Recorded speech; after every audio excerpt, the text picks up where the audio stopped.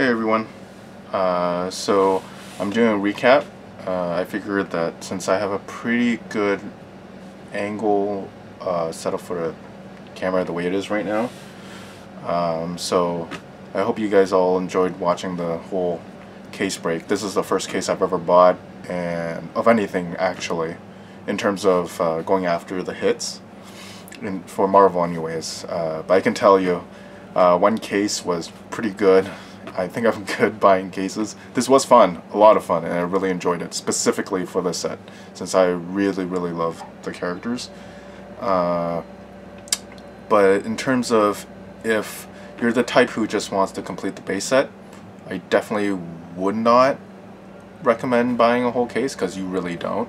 I'll explain that shortly. So let me start off with, I'll go through the base set, the Green Parallels, and then we'll go from there. I haven't really sort of structured this. I'm kind of doing this on a whim, but just give me 1 second.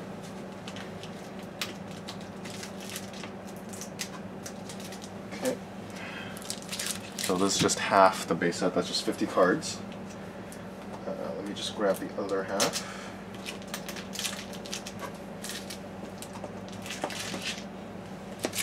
Okay. So in one case, you're for sure going to complete at least one base set.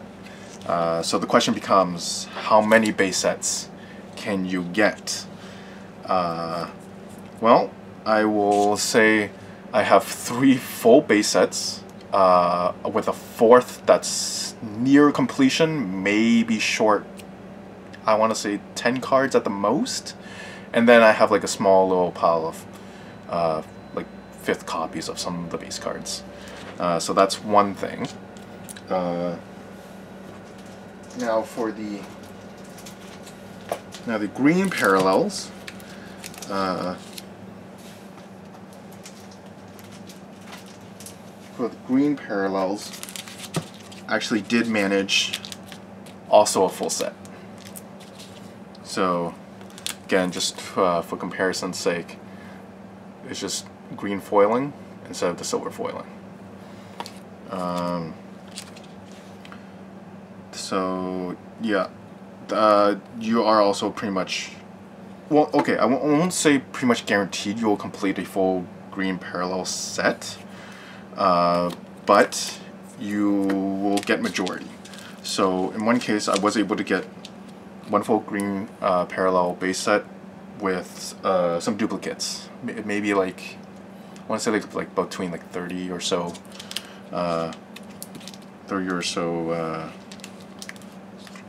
duplicates, while the rest you could hit some of the Green Parallels of the inserts. So either artifacts, Spellcraft Stories, Spirits of Vengeance, or Strange Tales.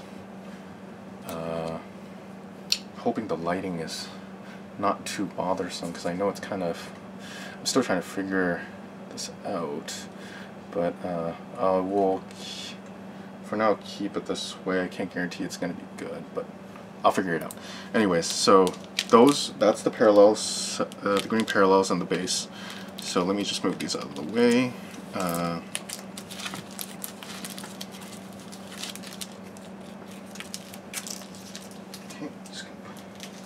Over here and here.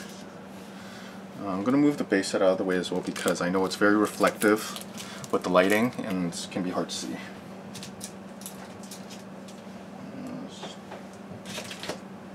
Okay, just going to move this out of the way.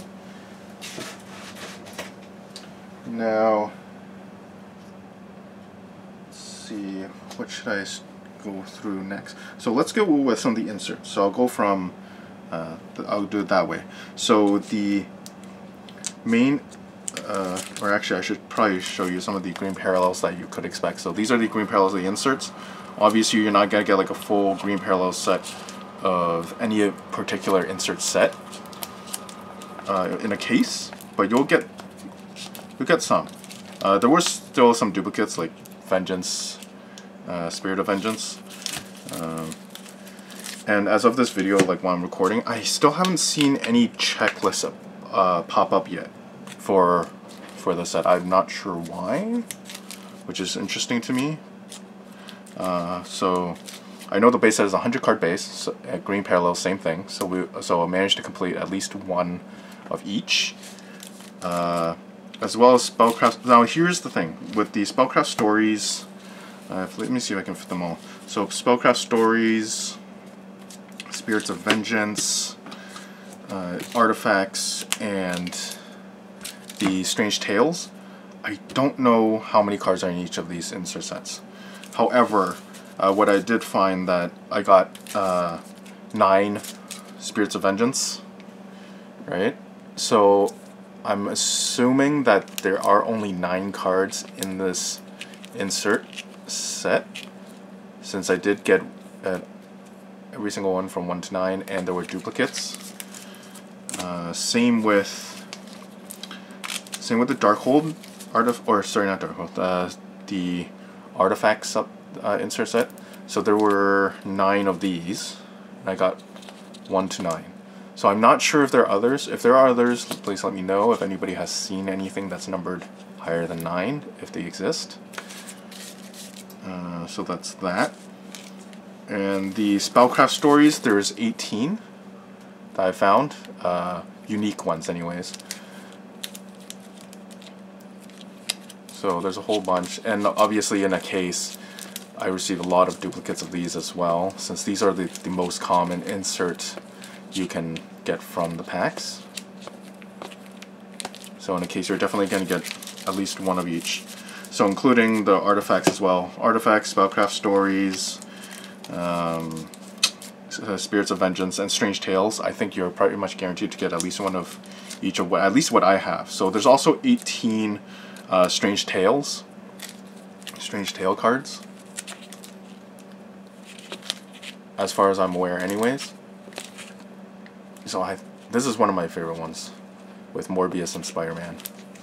I do want to be able to go through, I was thinking whether or not to go through every single base card, but it is a lot of cards. That's like 100 in total, and I didn't want to make this video too long, as it's already like going into 7 minutes.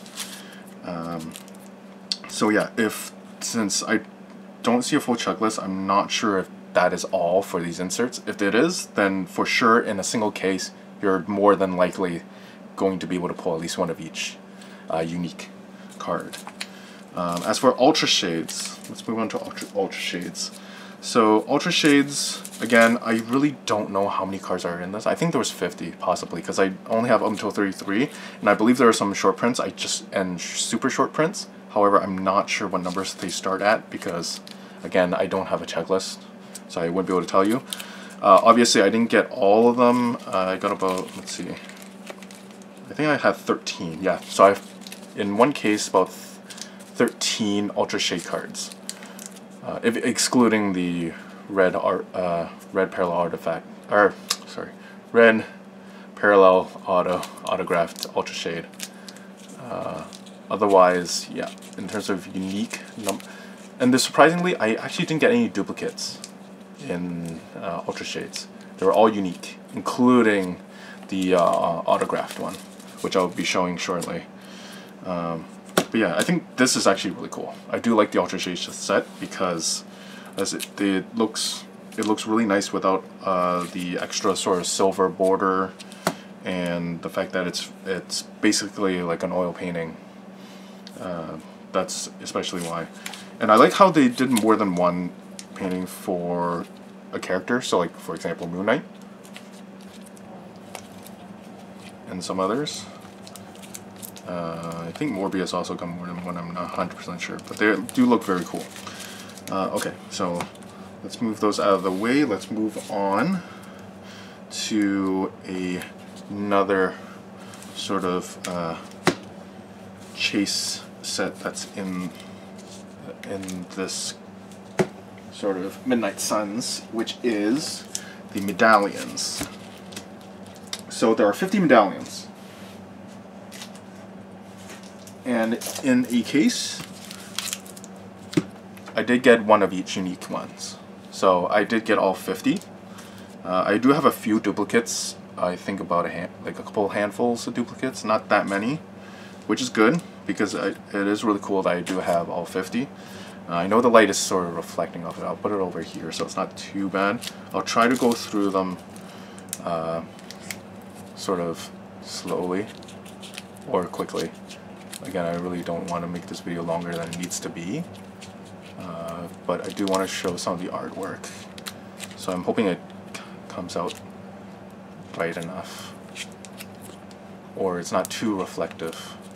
So there are some cool characters in here. Obviously the ones that, like for example Elektra. Although all these are really comic art, but doesn't mean they aren't good. Like Howard the Duck is cool. It's kind of funny. You have Hulk. Captain America was a pretty good one. You have Johnny Blaze. This is like the King of Hell version of him. What else? Yeah, Madam Web. She looks really cool. Magic. I've seen people pull the gold parallel of this one, and it does look really cool because she is in yellow. Man-Thing. Moon Knight is always awesome. This Morbius, I think, is really badass. Who else we got? Phantom Rider looks really cool. So there's Robbie Reyes. I've never really been a fan of his design when I first saw it in the comics. The live action version that appeared in Agents of S.H.I.E.L.D. was pretty cool, I'll admit. But yeah, I'm still not the biggest fan of the comic design. Although I guess there's only so much that they could do with how he looks, because I mean all the Ghost Riders are, well, the two main ones anyways, Danny Ketch and Johnny Blaze, are wearing leather jackets and riding a motorcycle, right? So there's Sabretooth. He looks really cool. This Spider-Man is really cool. I don't want to just jump to conclusion and assume the artist, but it does remind me of Alex Ross type of art. Maybe it is Alex Ross, I don't know. If it is, please let me know. But it does remind me of that, though, if it isn't. There's the Jane Foster Mighty Thor, and Thor behind her. Venom is really cool. I like that they chose this particular artwork to put on this medallion. Wolverine. I wouldn't say that would be the best image to choose. I think there are better options. Carnage looks really cool with all the tendrils and stuff. Who else we got? Yep, so these are some of the duplicates. I think, are these duplicates? Yeah, so those are duplicates at the bottom. So there are some duplicates. Let's see, what was the last one? It doesn't exactly go by alphabetical order. Let me see. Wiccan 49. Wong. Wong is the last one. It does go by alphabetical order. So Wong is the last card in the set. And then the rest of these are duplicates. So there's about, from looking at it, probably close to 20. So those are the medallions. Now to go on to some of the non-numbered hits that I have put into. Let me see. Just want to make sure everything here. So okay. So here's the non-numbered hits. I'll go through, let's see, how should I do this? Okay, I'll go through let's just put them here for now. So, some of the chase hits includes the Ultra Abilities. Luckily, out of all the chase hits, I actually didn't have any duplicates in a case, which is cool. I know I say cool a lot, I'm sorry, I apologize for that, but that's just what I like. So the Ultra Abilities, to me, they look really awesome. I do like the foiling and the artwork that they chose for it. Blackheart and all his cards look really, really nice in this set. Wolverine, I do like that they chose his original comic colors, like with the yellow and brown, as opposed to the blue and yellow. I think these also, I'm not 100% sure, but maybe they have short prints and super short prints because they don't have parallels. So let's see. Then the next we have the glow-in-the-dark cards. So again, in a case, I think, sorry, for the Ultra abilities, in the case, I got about 10 of them. Yeah. So out of 12 boxes, got about 10. I'm not sure what you can say about the odds in that. In terms of the glow-in-the-dark cards, I got 5 in a case, so it's almost like 1 in every 2 boxes. Not guaranteed, but it's roughly around there. Then we have the Hellfire, which I have 8. And again, no duplicates, which is really cool. They do not have any parallels. This still is by far one of my absolute favorite costumes for Spider-Man. Favorite versions in terms of the artwork and the suit. The story is debatable. And then this one, this is not McFarlane art, but it does sort of remind me of McFarlane art.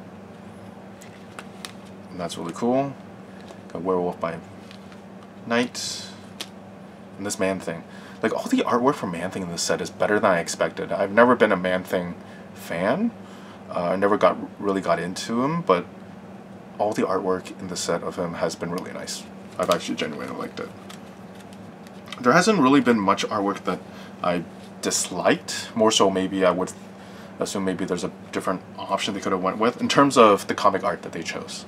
All the original artwork for like the base set, Ultra Shades, to me were great.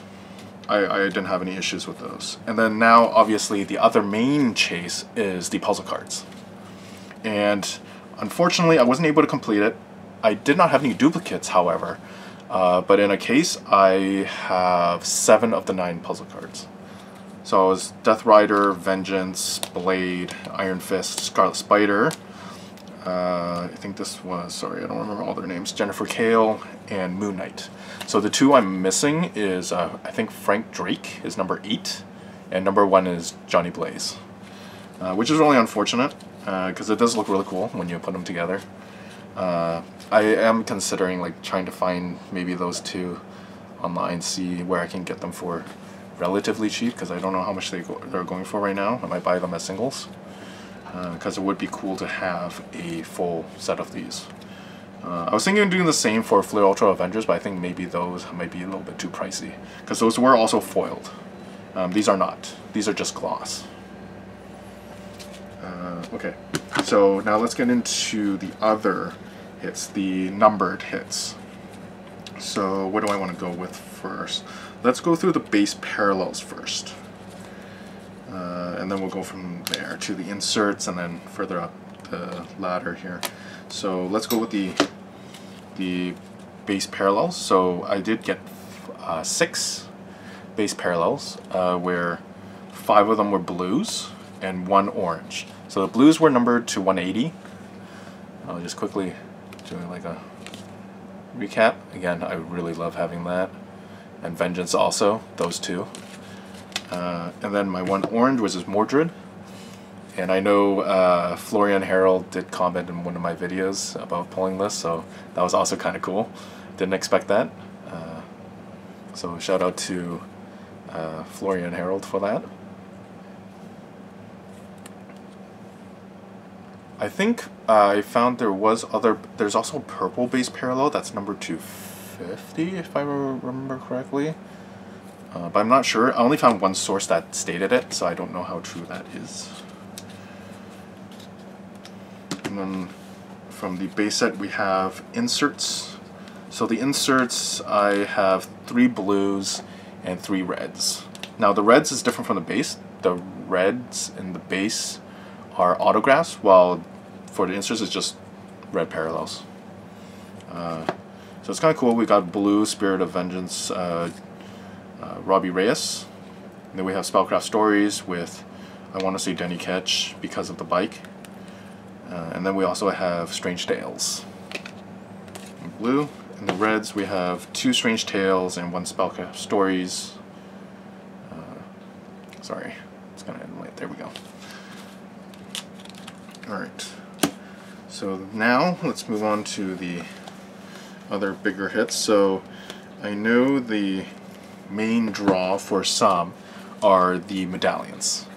So I'm going to go from start with the ones that are numbered to 200 and further up. So let's go ahead and do that. Just want to make sure. So in the case I got, let's see, 1, 2, 3, 4, 5, 6, 7. So 7 medallion, parallel medallions. So I got 3 golds. One is Scarlet Spider. I really wish they did use more of the classic Scarlet Spider artwork for this one instead of this. This one is not as... It's still good, but personally I would have preferred the original one. And then we have Scarlet Witch. Really cool. And then obviously the gold classic Spider-Man, which is really awesome. And then for Platinums, I did not realize this at first. I mentioned this in one of my videos already afterwards, after the fact, that this was a Platinum parallel number to 100 of Man-Thing. I passed by it like without even realizing it, without noticing it.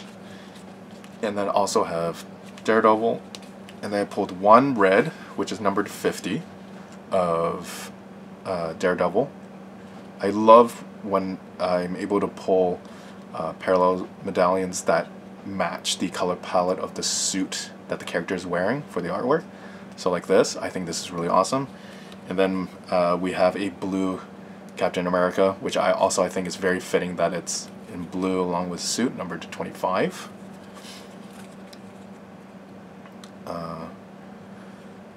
I'm mostly a collector, so this is for my personal collection. I don't plan on really selling or even trading. I think these are just really cool to have in a collection, and you never know what happens with them.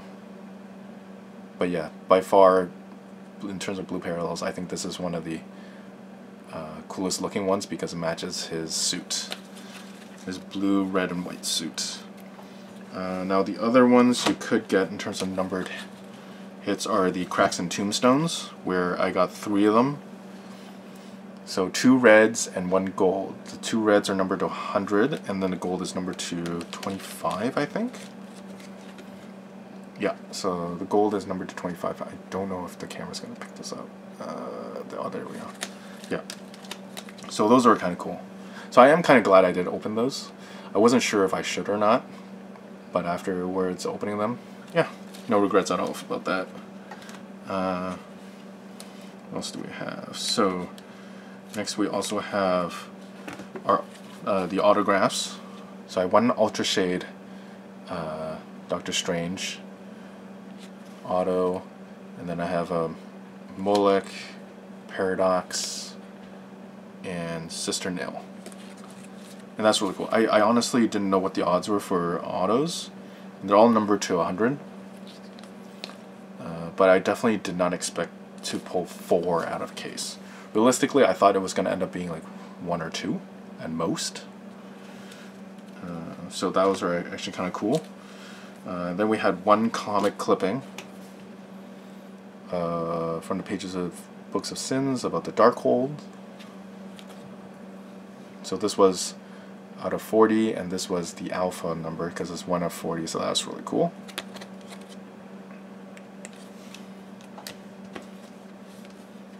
And then we also have 2 dark text booklets, which I put into one. I was trying to fit them in a top loader, but I noticed I only had 1 30-point initially, and went by my local comic shop, bought a pack of, hoping that there was something that's sort of 1 step up from 130-point, but apparently they didn't have that. They only had 130 or 356.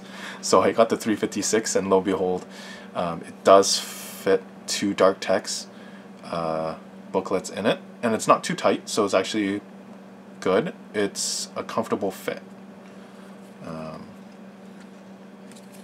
So these were 2 per case. And then my case hit was the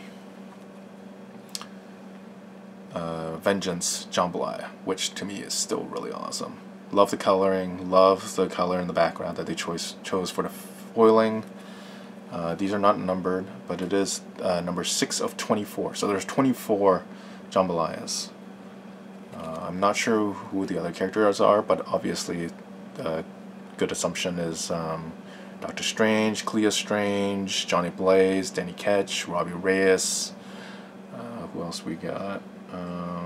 I guess Jennifer Kale as well is in there. Spider-Man for sure. Scarlet Spider, Moon Knight, right?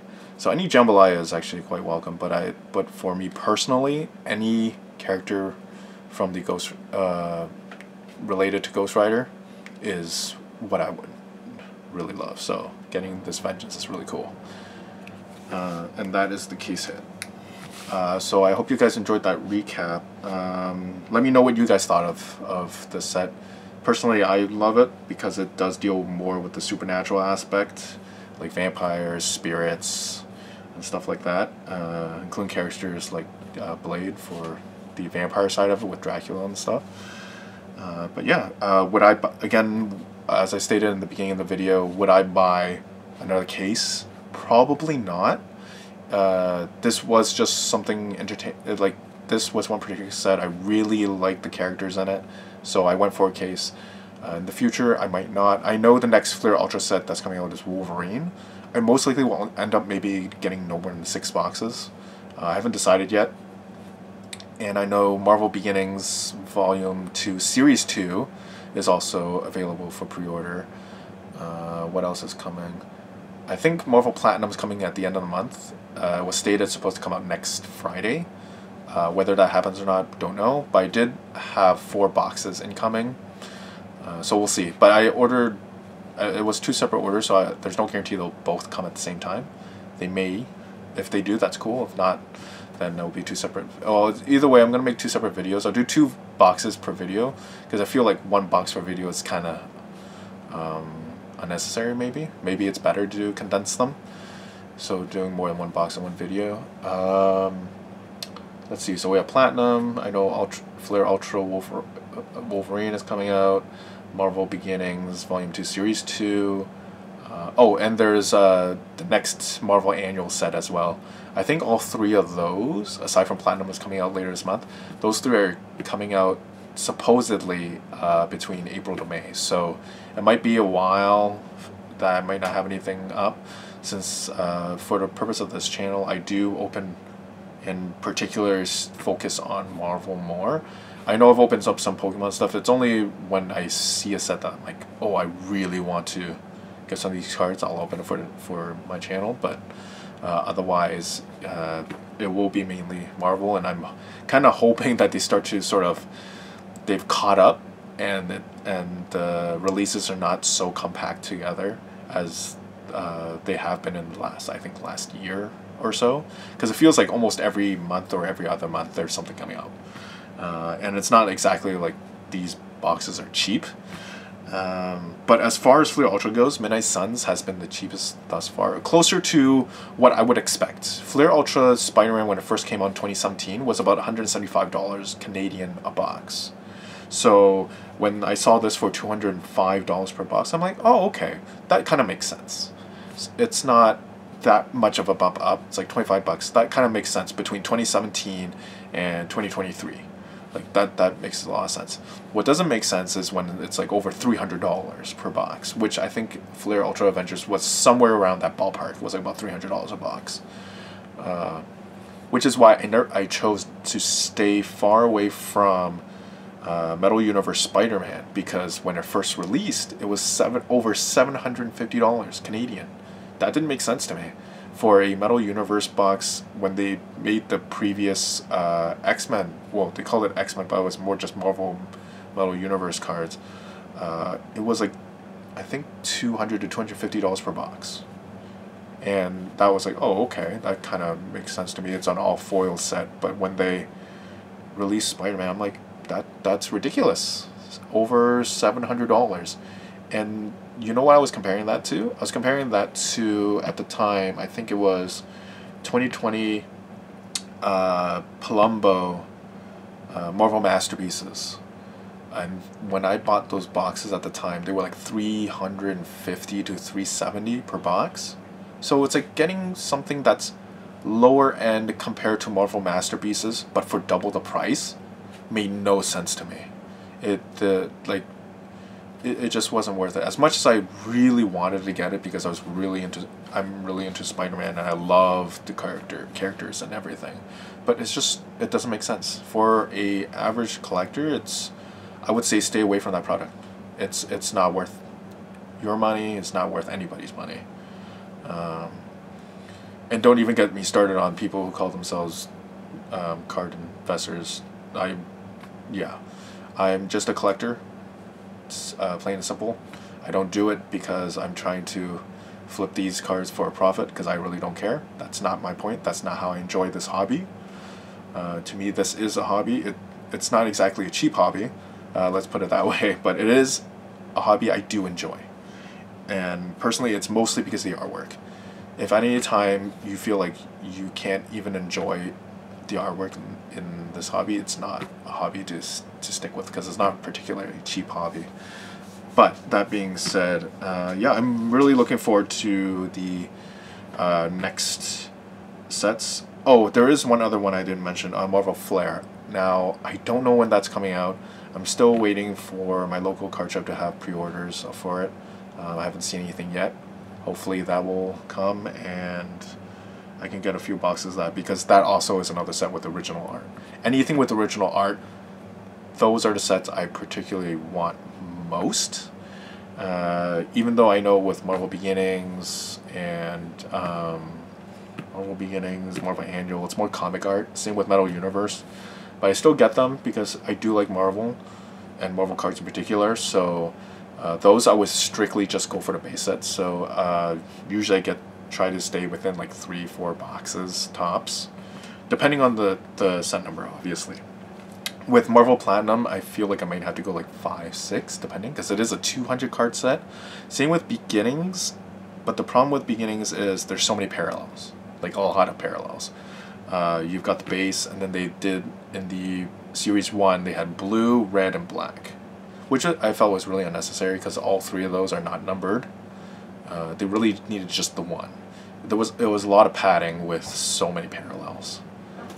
Anyways, I'm gonna end the video there for now, and if you guys want to see more content, and just remember to like and subscribe, and I'll see you guys in the next one.